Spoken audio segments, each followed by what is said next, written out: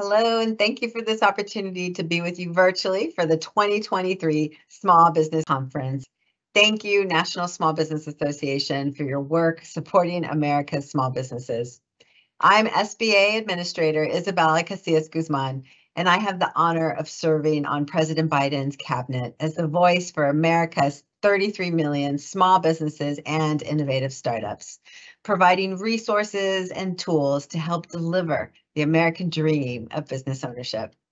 I grew up in small businesses, have started my own ventures, advised founders, and now as administrator, I have met hundreds of inspiring entrepreneurs in communities across our nation. And over the past 2 years, I have seen our entrepreneurs face extreme disruption and move quickly to pivot and adapt with grit and ingenuity. And I have seen them power one of the greatest economic recoveries the world has ever seen. President Biden came into office with the commitment and a plan to build a better America with an economy that works for everyone.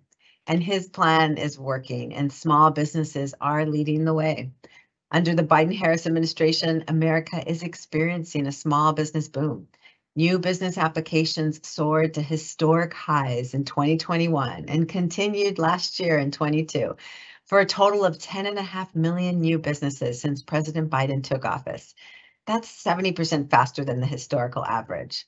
And it's a great time to start a business to leverage opportunities presented by President Biden's historic legislative achievements and investments in America. Whether that's building the roads, bridges, airports, the broadband infrastructure made possible through the Infrastructure Investment and Jobs Act, or creating a clean energy economy with the Inflation Reduction Act, or making and innovating more in America with the CHIPS and Science Act.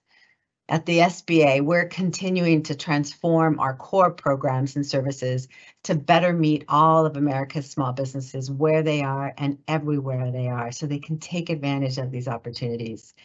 And we know small businesses need capital and knowledge networks to increase success, whether they are starting up or building out operational capacity for growth.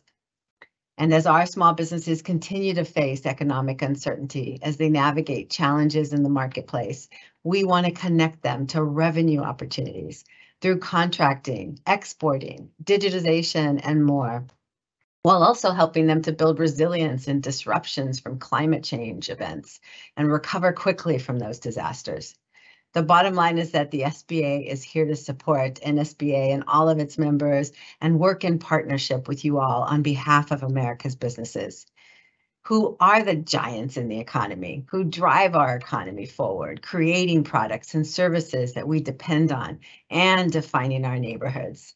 So I wish you successes at today's conference and beyond, and I look forward to our partnership. Thank you.